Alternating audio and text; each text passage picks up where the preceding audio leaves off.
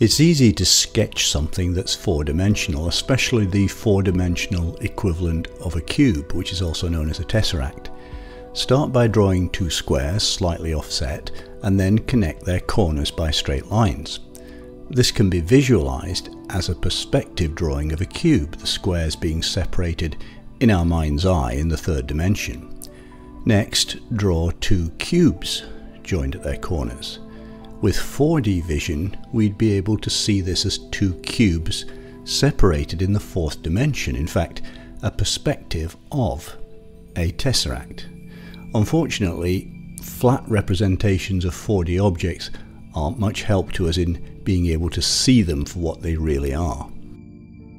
The English mathematician and teacher Charles Hinton, whom we met in the previous video in this series, realized that a more fruitful approach to training our minds to see in four dimensions might be through three-dimensional models that could be rotated to show different aspects of a 4D shape. At least that way we'd be dealing with only a perspective of the real thing, rather than a perspective of a perspective. To this end, he developed an intricate visual aid in the form of a set of 1-inch wooden cubes in different colours.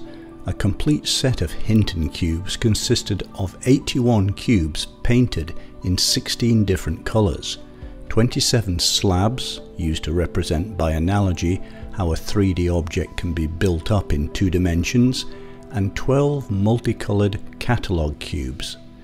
By elaborate manipulations described in detail in his book The Fourth Dimension, first published in 1904, he was able to represent the various cross-sections of a tesseract, and then, by memorizing the cubes and their many possible orientations, gain a window on this higher dimensional world. Did Hinton actually learn to create four-dimensional images in his brain? In addition to the familiar up and down, forward and backward, and side to side, could he see Kata and Anna, his names for the two opposite directions along the fourth dimension? Well, without getting inside his head, we can't know. Certainly he wasn't alone in building 3D representations of 4D shapes. He introduced his cubes to his sister-in-law, Alicia Boole Scott, who became an intuitive geometer of the fourth dimension herself, an adept at making card models of 3D cross-sections of 4D polytopes. The question remains whether by such means a person can develop true four-dimensional vision, or just the ability to understand and appreciate the geometry of higher dimensional objects. One school of thought says that despite the claims of people like Hinton, we can never really see in 4D because the world around us is unremittingly three-dimensional. Our brains are three-dimensional, and evolution has equipped us to interpret all the sensations we receive as set in a 3D context. No amount of mental effort will help bring the particles that make up our bodies into a different plane of existence, nor will any trick of engineering allow us to build a thing in 4D, such as an actual tesseract. This hasn't stopped science fiction writers from imagining some strange combination of events that might cause a 3D object or system to spontaneously develop an extra dimension. And He Built a Crooked House by Robert Heinlein, first published by Astounding Science Fiction in February 1941, tells the tale of an ingenious architect who designs a house with 8 cubical rooms laid out like the net of a tesseract in 3D. Unfortunately, an earthquake shakes the building shortly after its completion and causes it to fold into an actual hypercube, with bewildering results for those who first venture through its door. In A Subway Named Mobius, 1950, Boston's underground train network becomes so convoluted that part of it flips into another dimension, along with a train full of passengers, although all arrive safely at their intended stations in the end. Written by A.J. Dutch, an astronomer at Harvard, one of the stops on the system, it plays on the themes of the Mobius strip and Klein bottle, the latter being a one-sided shape that can exist only in 4 dimensions. Artists too have tried to capture the essence of 4D in their work.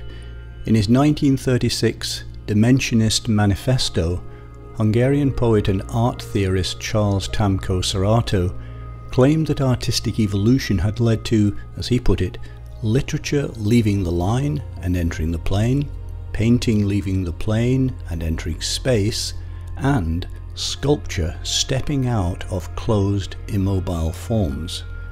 Next, Cerato said there would be the artistic conquest of four-dimensional space, which to date has been completely art-free. Salvador Dali's Crucifixion, or Corpus Hypercubus, completed in 1954, unites a classical portrayal of Christ with an unfolded tesseract. In a 2012 lecture given at the Dali Museum, geometer Thomas Banchoff, who advised Dali on mathematical issues connected with his paintings, explained how the artist was trying to use something from a three-dimensional world and take it beyond. The exercise of the whole thing was to do two perspectives at once, two superimposed crosses. Dali, like the 19th century scientists who tried to rationalize spiritualism in terms of existence in some higher space, used the idea of the fourth dimension to connect the religious with the physical.